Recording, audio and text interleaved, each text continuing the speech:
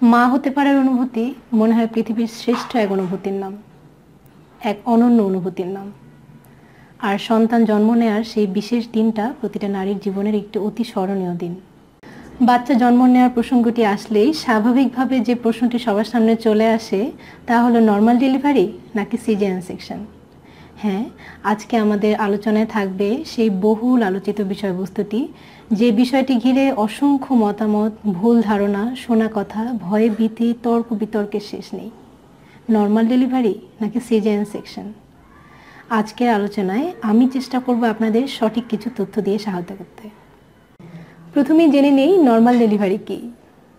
Normal delivery বলতে বোঝায় স্বাভাবিক প্রক্রিয়ায় সন্তান প্রসব, অর্থাৎ সন্তান মায়ের গর্ভে থাকবে পূর্ণ বয়স পর্যন্ত এবং গর্ভের সন্তানটি থাকবে স্বাভাবিক অবস্থানে। সঠিক সময়ে এবং স্বাভাবিক নিয়মে মায়ের প্রসব ব্যথা উঠবে এবং শেষ পর্যন্ত একটি সুস্থ সন্তানের জন্ম হবে। এই পুরো প্রক্রিয়াটাকে আমরা বলে থাকি স্বাভাবিক সন্তান প্রসবের প্রক্রিয়া। সৃষ্টিকর্তা শিশুর জন্মের জন্য মায়ের শরীরের এই স্বাভাবিক ব্যবস্থা করে রেখেছেন। তাই একজন সুস্থ স্বাভাবিক মা ও গর্ভস্থ সন্তানের জন্য ভ্যাজাইনাল ডেলিভারি হলো প্রথম ও স্বাভাবিক পদ্ধতি। এরপরের প্রশ্ন চলে আসে, তাহলে কেন সিজারিয়ান সেকশন প্রয়োজন? এই ব্যাপারটাকে দুটো ভাগে ভাগ করে বলছি। যখন নর্মাল ডেলিভারি ছাড়া অন্য কোনো পদ্ধতি সম্ভবই নয়, এদের মধ্যে উল্লেখযোগ্য হলো গর্ভফুল বা প্লাসেন্টা যদি নিচের দিকে থাকে, অর্থাৎ জরায়ুর মুখ ঢেকে রাখে, মায়ের সরু ও চাপা কোমরের হাড়, যেটাকে আমরা বলে থাকি কন্ট্রাক্টেড পেলভিস, গর্ভপথ ও কোমরের হাড়ের অসামঞ্জস্যতা, যাকে আমরা মেডিকেলের ভাষায় বলি কেফালোপেলভিক ডিসপ্রপোর্শন, তলপেটের বড় টিউমার, সরু ও চাপা যোনিপথ, যাকে আমরা বলি ভ্যাজাইনাল অবস্ট্রাকশন। এরপরও এছাড়া কিছু কারণ আছে যখন নর্মাল ডেলিভারি সম্ভব কিন্তু তা মা এবং বাচ্চার জন্য বেশ ঝুঁকিপূর্ণ।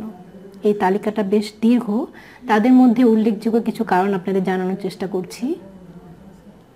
একটি নির্দিষ্ট সময়ের মধ্যে যথেষ্ট চেষ্টার পরেও যদি স্বাভাবিক প্রসব না হয়, প্রসব ব্যথা চলাকালে যদি মা ও বাচ্চার শারীরিক অবস্থার অবনতি ঘটে, যেমন বাচ্চার শ্বাস কম নেয়া, নড়াচড়া কম করা, মায়ের পেটে বাচ্চার পায়খানা করে দেয়া, এক কথায় ফিটাল ডিস্ট্রেস শুরু হওয়া, বাচ্চার উল্টো বা আড়াআড়িভাবে গর্ভে অবস্থান করা, মায়ের এক্লাম্পসিয়া বা খিঁচুনি, যদি পূর্ববর্তী 2 বা ততোধিক সিজারিয়ান ডেলিভারির হিস্ট্রি থাকে, মায়ের অনিয়ন্ত্রিত diabetics, high blood pressure, heart disease ইত্যাদি অসুখ যদি থেকে থাকে এবং এই রোগগুলো যদি প্রেগন্যান্সিতে প্রভাব ফেলে। এই কারণগুলো থাকলেও যথেষ্ট রিস্ক নিয়ে কিন্তু মায়ের নর্মাল ডেলিভারি করানো সম্ভব। উন্নত দেশগুলোতে অনাগত সন্তানের মা এবং তার অভিভাবকেরা সবকিছু জেনেই রিস্ক নিতে রাজি থাকেন, কিন্তু আমাদের দেশের প্রেক্ষাপটটা একটু ভিন্ন। এই রিস্ক ফ্যাক্টরগুলো জানার পর কোনো পরিবার খুব একটা রাজি থাকেন না নর্মাল ডেলিভারি ট্রায়াল দেওয়ার জন্য। আমাদের দেশে অনেকেরই ধারণা একবার সিজারের মাধ্যমে ডেলিভারি হলে পরবর্তীতে প্রতিটি প্রেগন্যান্সিতে সিজার করানো ছাড়া আর কোনো উপায় থাকে না, কিন্তু এই ধারণাটা সম্পূর্ণ ভুল। সিজারিয়ান ডেলিভারির পর বেশিরভাগ ক্ষেত্রেই নর্মাল ভ্যাজাইনাল ডেলিভারি জন্য উপযুক্ত থাকেন মায়েরা। উপযুক্ত এবং সঠিক সময় ব্যবস্থা নিলে এবং মায়েদের তেমন কোনো সমস্যা ছাড়াই নর্মাল ডেলিভারি করানো কিন্তু সম্ভব। কিন্তু এর আগে অবশ্যই দেখে নিতে হবে কোন মায়েরা সিজারের পরও নর্মাল ডেলিভারি উপযুক্ত। এক্ষেত্রে খুঁজে বের করতে হবে যে আগের সিজারটি কেন হয়েছিল। যদি এমন হয় যে আগে এমন কোনো কারণ ছিল যে কারণে মায়ের অস্ত্রোপচার করতে চিকিৎসক বাধ্য হয়েছিলেন, সেই কারণটি খুঁজে বের করতে হবে এবং সেই ঘটনার যদি পুনরাবৃত্তি ঘটতে পারে বলে মনে করা হয় তাহলে নর্মাল ডেলিভারির চেষ্টা করতে সাধারণত মানা করা হয়। পূর্ববর্তী 2 বা তার বেশি সিজার হিস্ট্রি থাকলে নর্মাল ডেলিভারি করানোর চেষ্টা না করাই ভালো। এছাড়া পূর্বের সিজারের স্থানটি কতখানি মজবুত আছে বা সেলাই ফাটার সম্ভাবনা আছে কিনা সেটা খেয়াল করতে হবে। এছাড়া পূর্বের সিজারের ইনসিশনের ধরন এবং মায়ের বর্তমান প্রেগন্যান্সিতে অন্যান্য জটিলতা যেমন উচ্চ রক্তচাপ, ডায়াবেটিক্স আছে কিনা এই দিকগুলো কিন্তু খেয়াল রাখা হয়। যদি সব কিছু ঠিক থাকে তাহলে এই ডেলিভারির সুবিধা অসুবিধা এবং সব কিছু সম্পর্কে মা এবং অভিভাবকদের অবহিত করতে হবে। ডেলিভারি অবশ্যই হাসপাতালে ট্রায়াল দিতে হবে যেন ইমার্জেন্সি সিজার করার দরকার হলে তা দ্রুত অ্যারেঞ্জ করা যায়।